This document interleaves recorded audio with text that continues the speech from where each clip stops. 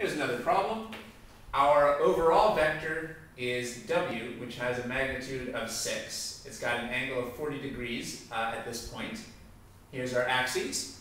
Please try to break this vector into components. Remember, or maybe I haven't mentioned this before, but that's also called resolving a vector into components. We want to resolve this vector or break this vector into x and y components. Same type of problem that we've been doing lots of examples of. Break this vector into components, please.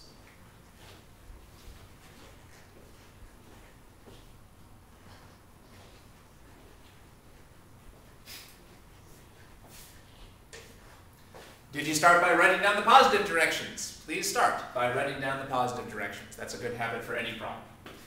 Okay, we can use an asterisk to show this was the side we were given and this was the angle. Now we need to draw a right triangle that indicates the components. Well, again, we're not dealing with horizontal and vertical axes here.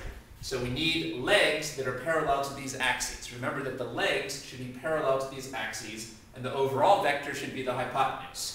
Well, this dashed line here, I think it's pretty clear this dashed line is meant to be parallel to the x-axis. So you can draw one leg along the dashed line. Remember that dashed line was meant to be parallel to the x-axis. And then we're going to have to draw the y leg.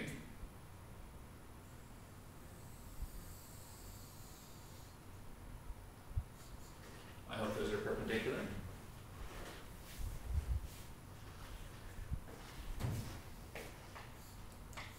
It's a little bit tricky to draw.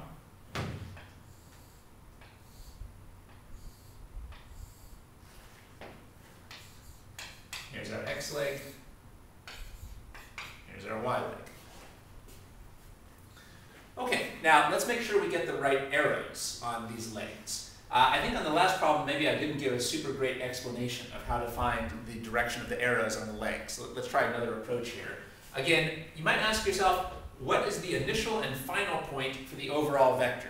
What's the initial and final point for the overall vector? Well, the overall vector started here at this initial point and is pointing down here to this final point. We can kind of think that these as the initial and final points for that overall vector. Okay, and then the components should give us an alternative path between the initial and final points. The components should allow us an alternative path from the initial to the final point. So if we follow along this line in the direction of the arrow, we'll go from the initial to the final point.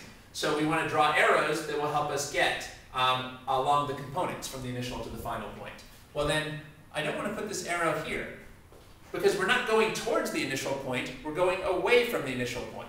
I think maybe that's the best way to think about this. We're not going towards this point, the overall vector is going away from this point. So the component should also be pointing away from there.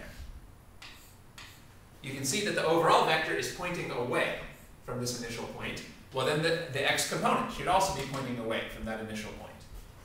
All right, how about the y vector? Well, this is the wrong arrow because now the y vector is pointing away from the final point. But the y vector should be pointing towards the final point. We're going towards the final point. The components should be pointing away from the initial point and towards the final point. The component should be pointing away from the initial point and towards the final point.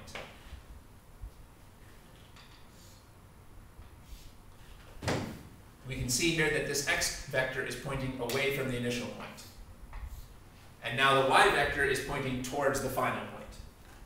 How do I know this was the initial and this was the final point? Because the overall vector is pointing away from this point and towards this point. It's not really a standard terminology to call this the initial and this the final, but I think that helps us to think about how to get the correct arrows on those components. That's really crucial because if we don't get the arrows right, we're not going to get the signs right. And if we're not going to get the signs right, why bother? You have to get the signs right just as much as the magnitudes. All right, and this is a right triangle, so I'll put in this square. Just drawing the right triangle, I think, is a pretty tricky part of this type of problem for many students. Now we can call this the hypotenuse, and this the adjacent side, and this the opposite side. Let's try to find the adjacent side using the information we have about the hypotenuse. And we know that to find the adjacent side, CAH, we use the cosine. Our angle here is 40. Remember, if you were in any doubt about this formula, you could start with the basic definition of cosine from SOH CAH TOA. Cosine is adjacent over hypotenuse.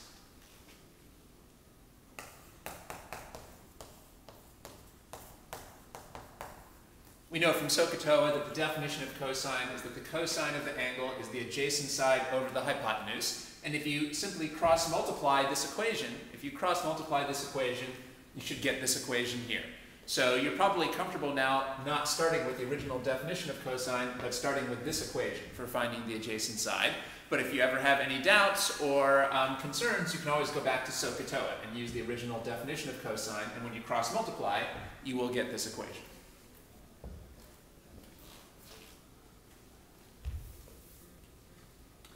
Now for the adjacent side we plug in w sub x, but since we're using the trig function here, we're not trying to find the signed component, but only its magnitude. Trig functions only tell you lengths and magnitudes. Our hypotenuse here is 6. The overall vector formed the hypotenuse. Now we can use our calculator. We're still just finding the magnitude, so we still include the dot. 6 times the cosine of 40 on our calculator is 4.6. This is a magnitude, so there's no point indicating a sign. Magnitudes are always positive, but we're not done until we figure out what w sub x is without the dot, the signed component. Well, here we use the arrows that we put on the components. We decided that w sub x was pointing down and right, but you can see that the positive direction is up and left. W sub x is pointing down and right, but our positive direction is up and left. So we're pointing anti-parallel to the positive direction, and w sub x would be negative. Let's build that into our sketch.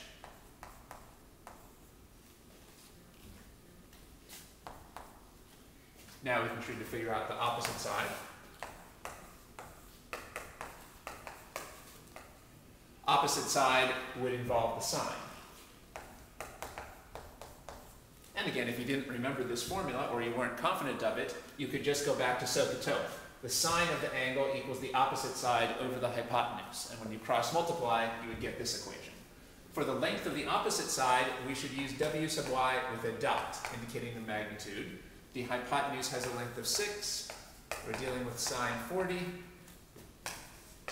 We're still just trying to calculate the magnitude because we're just getting that answer from the trig function. So our calculator would give us 6 sine 40, which is approximately 3.9. As usual, we're not worried about significant figures in these videos. We're just rounding things off to whatever feels okay.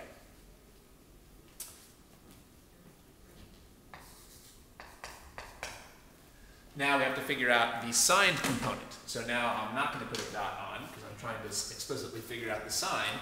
Well, we decided that w sub y was pointing down and to the left, but the positive y direction is up and to the right. W sub y is down and to the left, but the positive y direction is up and to the right.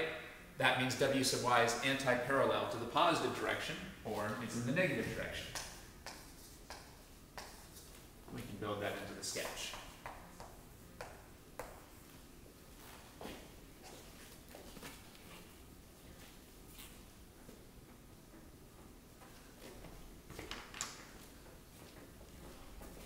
A couple things here that might be tricky for some people. One thing that's tricky is just drawing the right triangle. So keep practicing this problem until it's easy for you to draw the right triangle.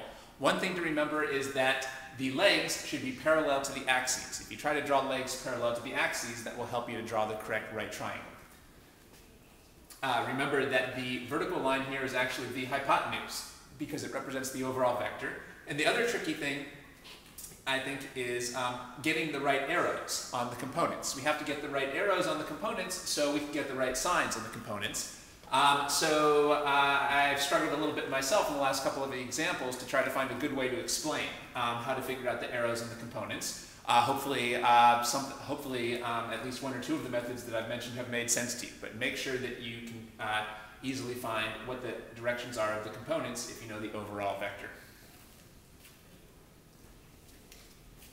Remember that if you didn't get this question right, or even if you just didn't get it right easily and systematically, before you go on, you should just redo this problem. I don't always say that, but that goes for every single problem in these videos. What's the point of doing the next problem unless you've mastered the problem you're already working on? You should never go on to the next problem unless you've mastered the problem that you're working on and all the previous problems as well. Don't go on to new material until you've mastered old material.